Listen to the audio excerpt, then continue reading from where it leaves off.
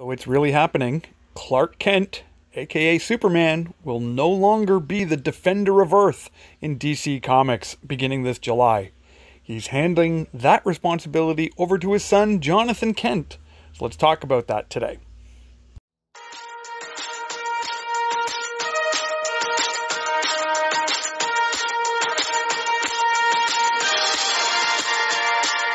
Hey everyone, it's Rev Kev here. Welcome to the Geek Corner. If you're new, I'd love you to hit that subscribe button, be a part of the community here, especially since I'm launching a brand new segment on the channel today called The Superman Family.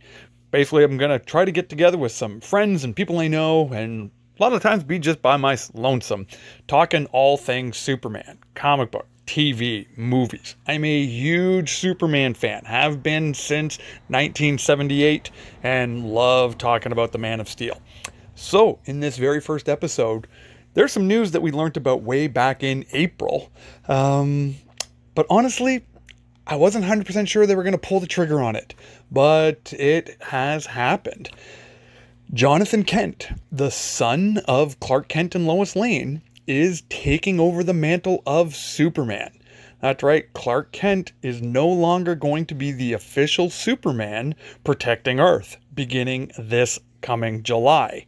So let's kind of just talk a little bit about that together today. So Jonathan Kent first appeared 6 years ago in the DC event comic Convergence. Now, in that short period of time, Jonathan Kent has gone through a lot of changes. Started off as kind of a young Superboy. Then he's moved on to a teenage hero. And then he went off on adventures in outer space with his grandfather Jor-El and came back even older. Being out in space with your grandfather, I guess, ages you really fast. And then he goes off with the Legion of Superheroes off to the future to prepare himself for the day when he is going to take over as Superman. And now he has returned significantly older. Here we now have a young man, Jonathan Kent, ready to defend the Earth as the new Superman. Now, I gotta be honest, when I first heard that this was going to be happening, wasn't crazy about the idea. It just felt like it was this forced kind of reboot, because we've been hearing these rumors that Superman, Wonder Woman, and Batman were going to go the way of the dodo, and they were going to make more modern versions of the characters.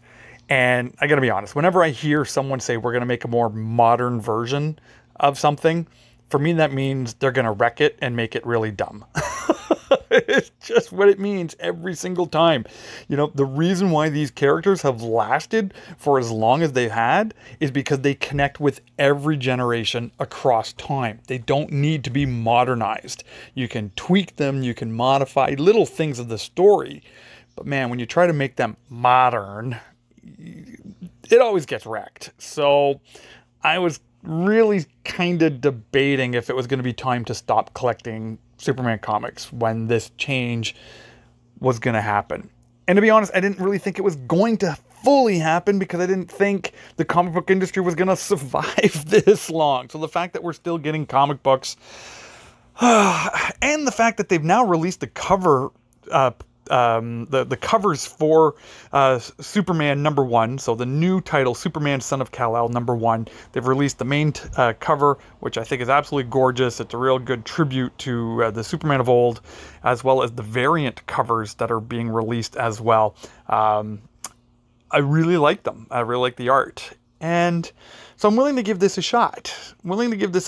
Because I've been loving the new show of Superman and Lois on television. And there's a Jonathan Kent over in that show as well, who is completely different than this Jonathan Kent in the comic book. So I'm going to give it a shot. I've got it reserved to come in from my local comic book shop, and I'm going to even get all the variant covers. I don't normally do that, but I'm going to in this case because I really like the art style. Now, thankfully, Clark Kent isn't really going anywhere.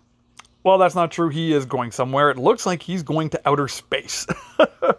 So while he's going to leave his son as defender of the Earth, well, it looks like Clark Kent and Lois Lane are heading off into space. And that's going to continue in Action Comics. Which, again, I kind of like this idea. It gives an opportunity to have two different type of Superman story happening simultaneously. You've got Clark Kent out in space, so you get more of kind of this superhero science fiction kind of action going on, and Clark Kent really kind of taking on this intergalactic level of being a superhero.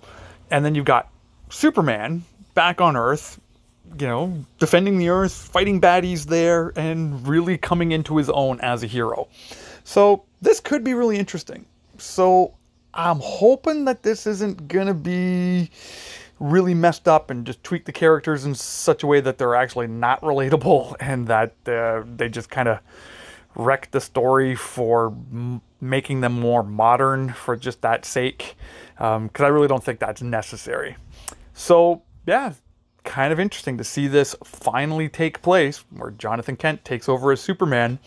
Looking forward to giving it a read when it is released in July. For sure, I will do a rundown of it when I pick up those comic books at the end of July.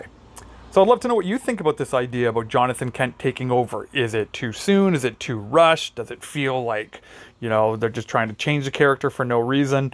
Would love to know your thoughts about that in the comment section below. And as always, appreciate each and every one of you who come by the Geek Corner. Really hope you like this new segment of the Superman family with Rev Kev and friends. And until the next video, God bless you, and we'll talk to you soon.